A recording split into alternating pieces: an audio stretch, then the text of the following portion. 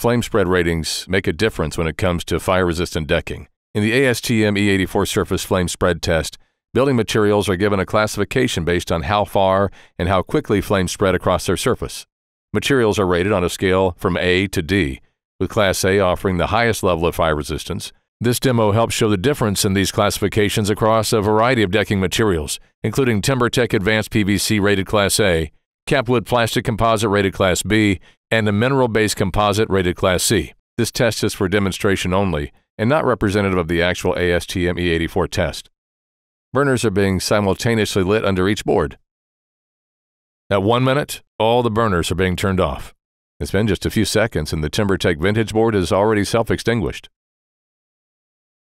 It's been 9 minutes since the burners were turned off and both the Class B and Class C boards are still burning.